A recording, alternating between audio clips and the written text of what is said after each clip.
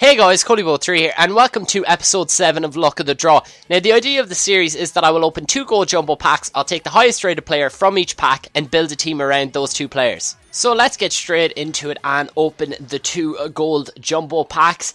And in the first pack, we will be getting Szczesny. He comes up on the screen now in just 2 seconds. Yeah, there he is. And he is a goalkeeper for Arsenal, and we did get him in a pretty good formation. You'll see coming up here, it was 4-1-2-2. Now, a lot of you guys will know him from the last couple of days because he did get sent off in the first ever Euro 2012 game and gave away a penalty. Luckily, the sub-keeper did save it, but that's where you guys would probably remember him from in recent history. So that wasn't a bad omen, though. He was actually pretty decent for me. And in the second pack, we do get Diamanti. Now, he's a centre attacking midfielder, plays in the Serie A.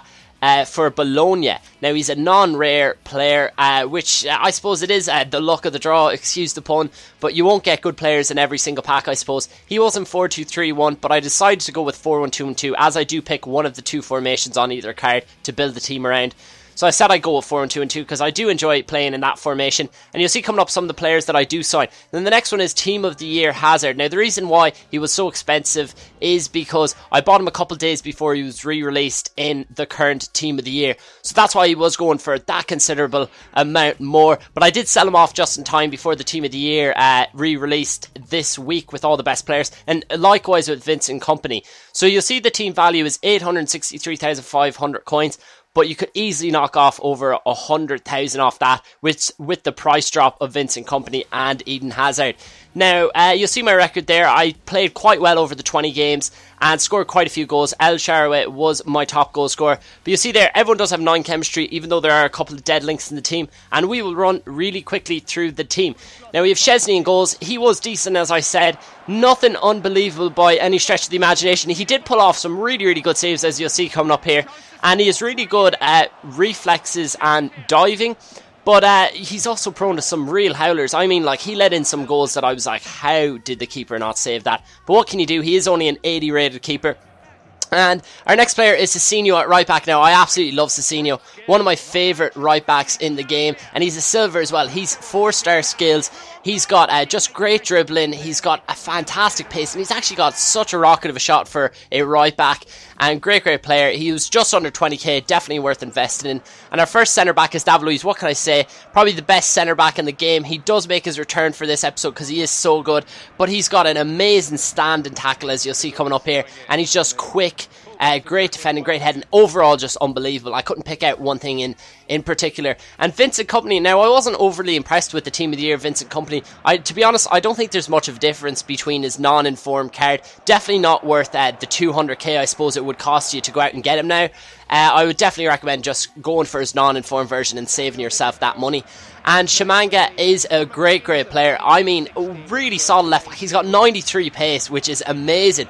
But other than that, he's actually got good dribbling. And he's a great defender. Never gets caught out of position. Really loved playing with him. Now, Hazard, I think he would have been more suited to being a left winger. I found in left midfield, he just didn't get involved as much as he did. But I mean, his finesse shots and his shooting in general were absolutely amazing. I loved playing with him. Great pace, great dribbling. Definitely a great left midfielder. And we've got Marion Fellaini here. Now, I was surprised at how good he was. He does start off as a CEM. I convert him to a CDM. And my oh my, his heading is amazing. He's got great defending heading stats, over 80 in both. Great player to invest in, and I really did enjoy playing him in CDM.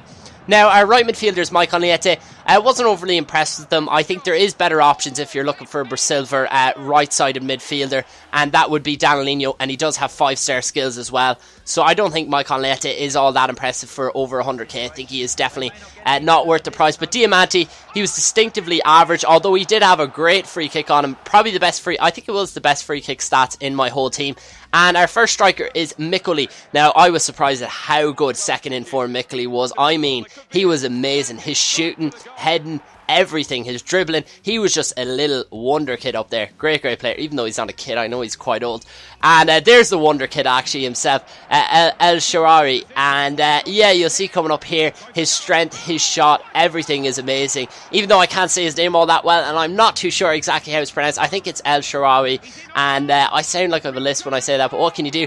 He is a great player. And this team in general, I did really enjoy playing with. Absolutely fantastic team. The total value was quite expensive, but definitely worth it. The players are really good.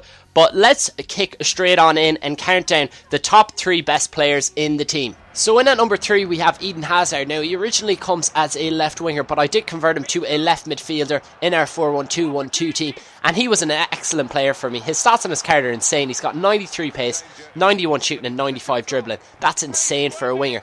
He's only got 4-star skills and 4-star weak foot, but he makes up for it because he does have the finesse shot trait and scores some absolutely amazing finesse shots, like the one you've seen there. Lobbed it over the keeper in the top right. Great player, definitely go out and pick him up.